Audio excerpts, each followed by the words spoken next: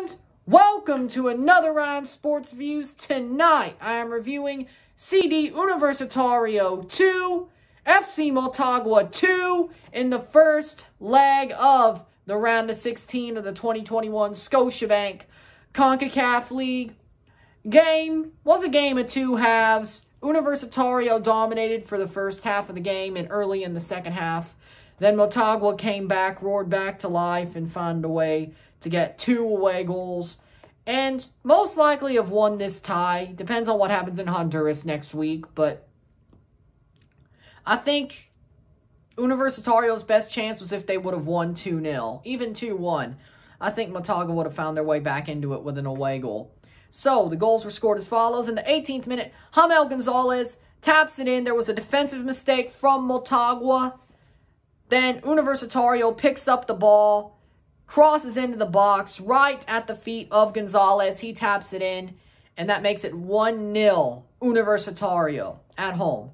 Then in the 48th minute, Lionel Triana, ball gets played in. Ball is saved. It goes off of the post as well. Falls to Triana. He puts it in on the rebound to make it 2-0 for Universitario on the night. Then in the 58th minute, 10 minutes later, Kevin Lopez, the star of Motagua in the last CONCACAF League, gets a ball in, heads it in, and makes it 2-1.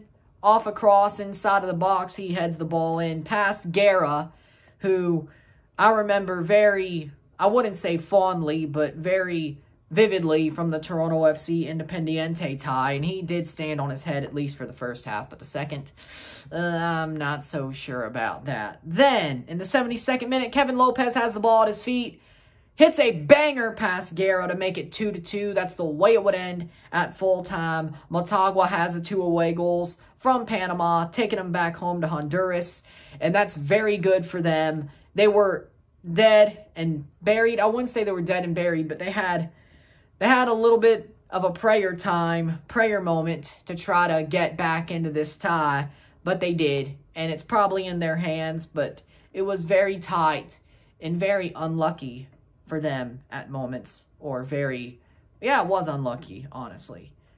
Defensive mistakes, it was unlucky for them, but they came back. They digged themselves out of the hole, and they've probably put themselves in a better position.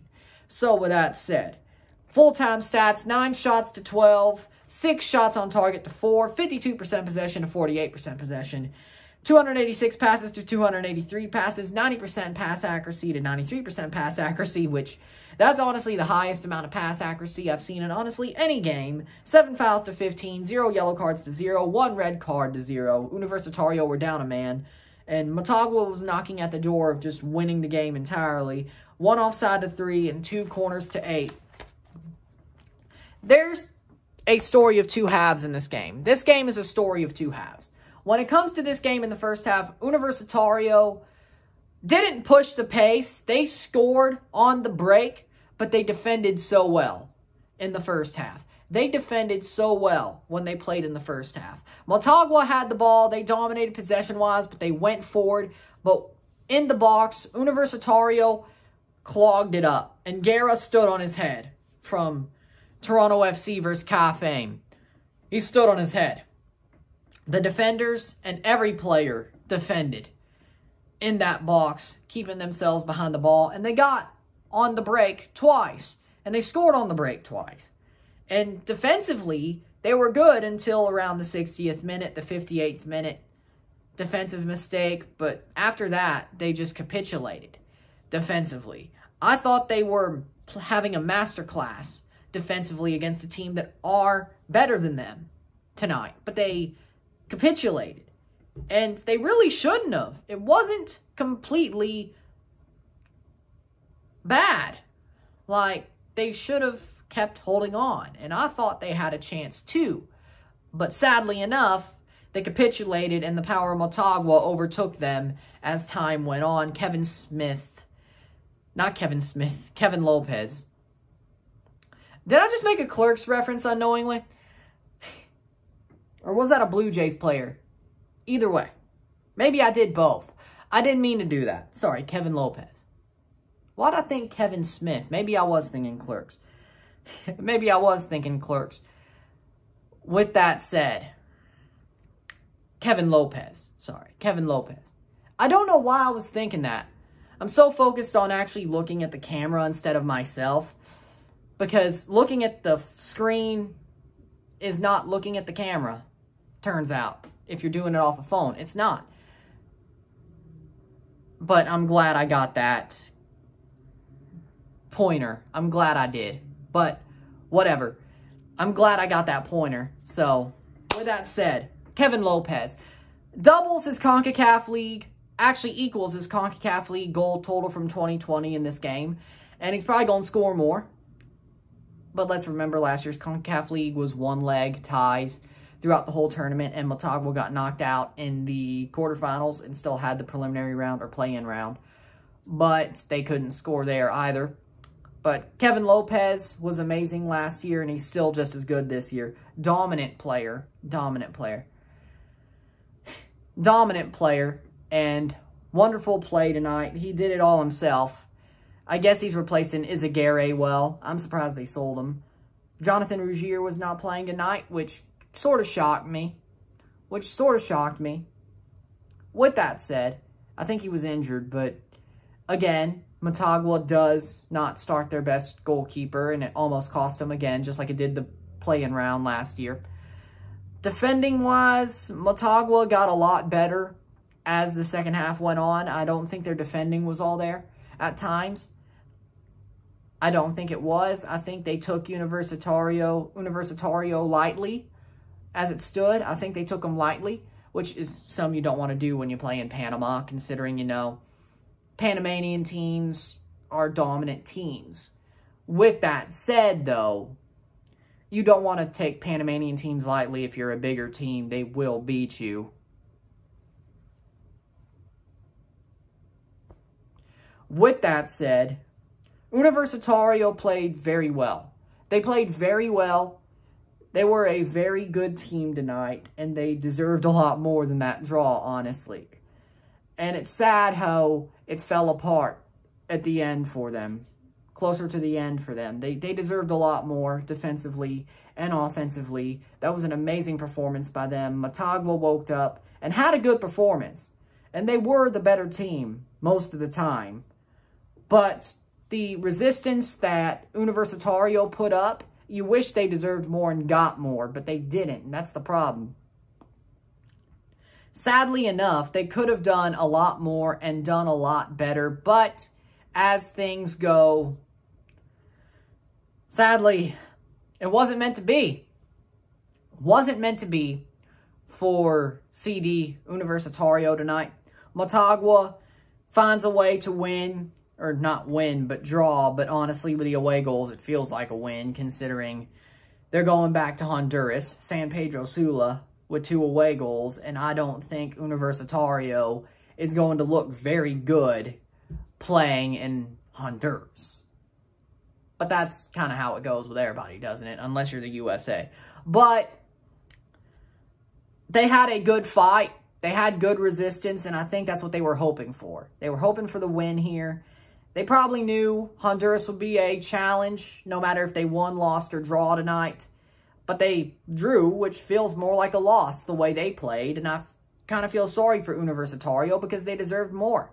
Motagua was the better team, but they did not have the better performance.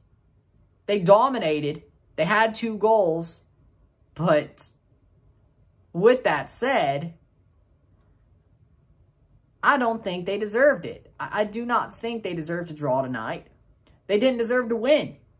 Universitario deserved more, and they didn't get it. So with that said, I'm sort of shocked with how this game turned out. It was a great game, mind you. It was a great game between 2 good teams.